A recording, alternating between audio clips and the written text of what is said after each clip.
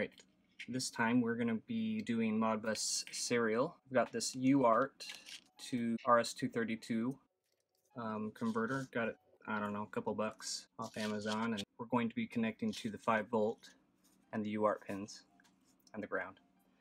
And also we're going to do a USB version. I'll show you how to connect both of those. USB is probably fairly simple. I've got my custom cable here. This is for a Koyo DL06 or DL05 I created. We're gonna control this guy via Modbus Serial using that port 1. So let's get started. Alright, you can see we've got some, my purple's the 5-volt, my RX is the gray, the TX is blue, and the ground is green. We're going to connect them to the pins here. I've got my diagram of where they go. I printed this out. You can tell I've got lots of color. I'm just kidding, it's just black and white.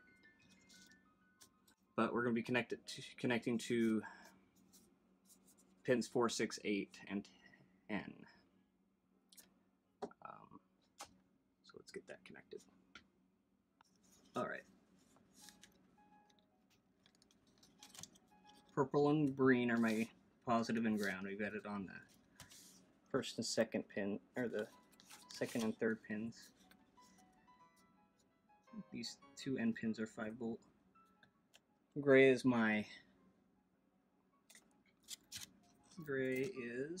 RX and blue is TX. And on my sheet, I've got RX as the last one, and TX is this blue one here.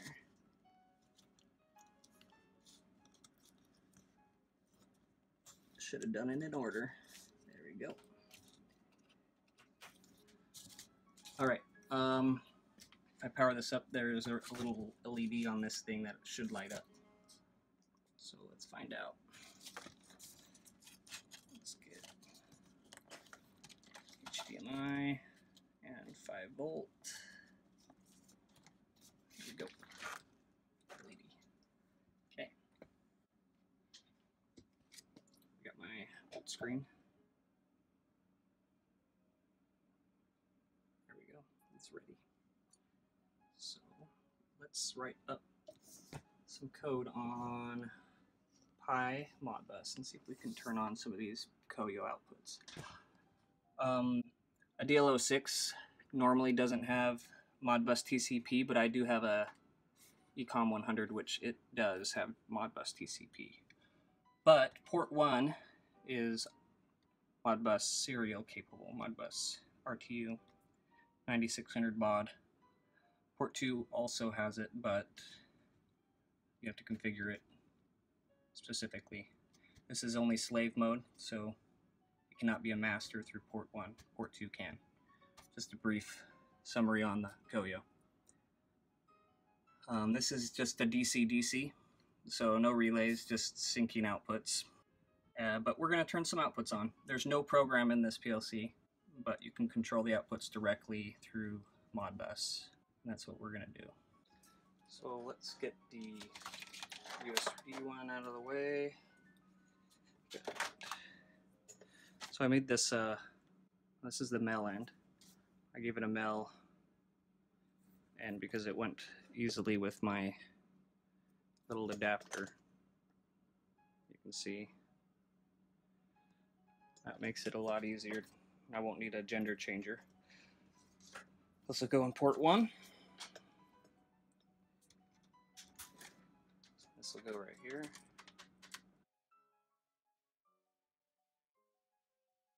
Right there. Let me quickly change the resolution. See if we can do that. And so it's nice and big for us. That is awesome. Okay, let's do this. Python. So if you don't have IPython, let me show you how to install it. You just can use sudo apt-get install IPython. It's really good for quick tests if you just want to code on the fly. So let me import our library. Let's set up the default. Our client, I'm going to call it Koyo. Modbus Serial client, odd parity, 9600 baud. Here, over here, this is where our UART port is assigned in the Pi. And similar to COM1 or COM2 in Windows. But TTYAMA-O. So Koyo.read coils 2048 is where the outputs start. We're not going to have any outputs on. I'm going to read 1 byte's worth. And you have to specify the RTU ID in this because it's default to send to you the RTU ID of 0, which is the broadcast one. And this Koyo doesn't respond to that. So I don't know if you caught, but we just got our coil response. If you want to see what those bits are, there you go. They're all off. Koyo.write coils. I'm going to turn the first output on, hopefully. So this is my coil location. This is where the outputs start. If you don't start here, the C memory is what you'd be writing to. So I'm going to be writing to the Y's, where we should be turning on output 0 to true for this unit. And if you can tell, there's a little red light. So if we read the coils, we should have the first one be true of all the 8, and we do. Now let's have a little fun. 4x in range 2048. Let's start with 9. All right. Okay. You could do this. So Koyo dot. Take that back. So I need to speed it up. It's got a delay of 3 seconds when I read and write. So you can go to that. I hit tab. You can see what this has in it. I want to change the socket. That's the serial part of this communication. You can see what it has in it. Of course, we have our port. I'm going to be changing timeout. You can see what it says. It's 3. I'm going to be changing it to 1/10 of a second so that we can change stuff quicker. So we're going to do that. Koyo.write coil X. We're going to set them all to true, and the unit is 1. We should see all our little lights turn on fairly quickly. Ding! All done. Let's do it. Let's turn them off.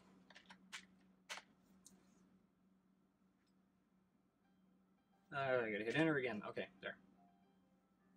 You could speed it up a little bit more, but I noticed, so I'm gonna speed it up to really fast.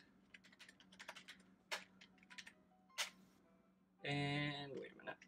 Let's make them true. And it didn't do a thing.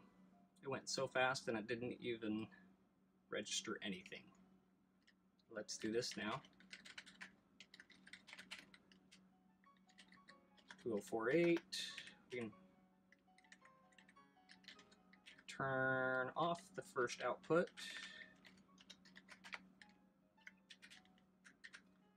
Turn on the cut. Yeah.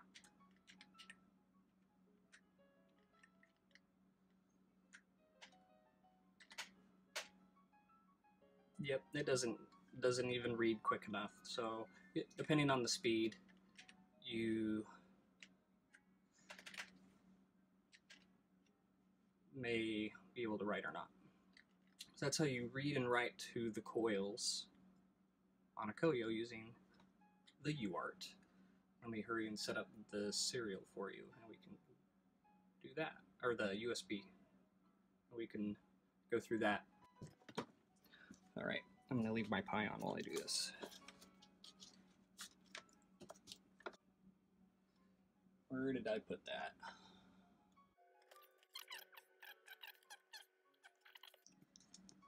So let's go back up here. So in Pymodbus, or IPython, sorry, you can hit the ls command. So I'm going to, you can see all my good stuff there. So I'm going to say ls dev and see if my TTY USB. So that is my USB serial adapter that I just connected. So I'm going to go up here, hit the up arrow a bunch, and change this to USB 0. Leave everything else the same, and I should be able to write to that output. And there we go. That light turned on. Oh, I have to set up that timeout to be quicker again because it resets the socket.